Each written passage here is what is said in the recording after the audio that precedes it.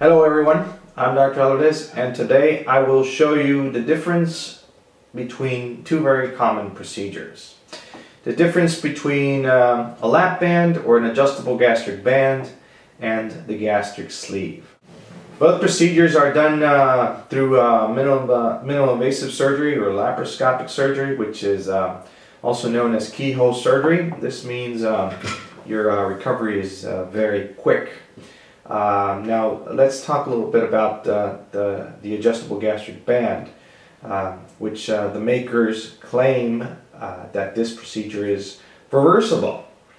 So this is a ring, this right here. It's a ring that goes around your stomach, as you see here.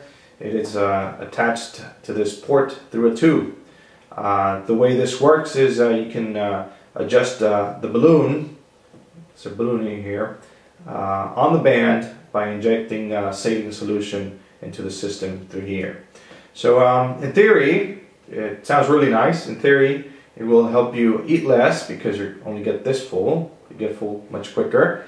And when you reach your desired weight, you can actually get some fluid out in the system, out of the system, and you will stabilize your weight. So the silicone material is very durable. It can be inside a person without a problem, although it is still a foreign body.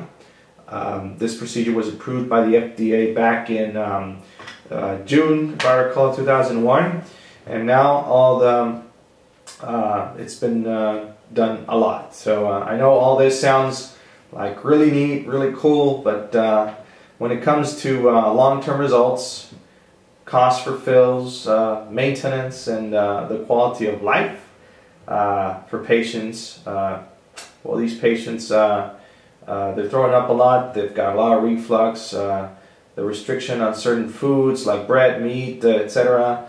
It lost popularity. The fills are done every 2-3 months interval until the optimal level is achieved. These fills are done as an outpatient procedure.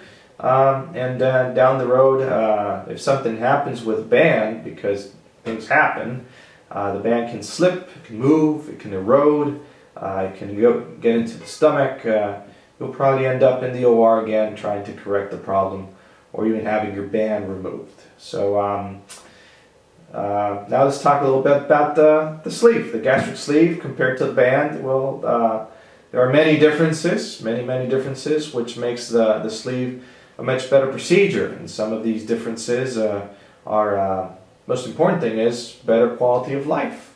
It is proven to have better weight loss than the band. There's no obstruction because there's nothing in between an obstacle there. So there's no continuous vomiting or throwing up like with the band. There's no need for maintenance like fills with the band, and there's no foreign body in sight like with the band.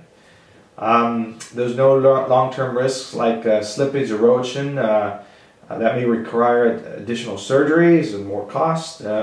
The ghrelin, that's another big thing. The ghrelin hormone with the surgery, with the sleeve, it's reduced. Doesn't happen with the band. So once it's reduced, the cravings and the hungers are reduced greatly.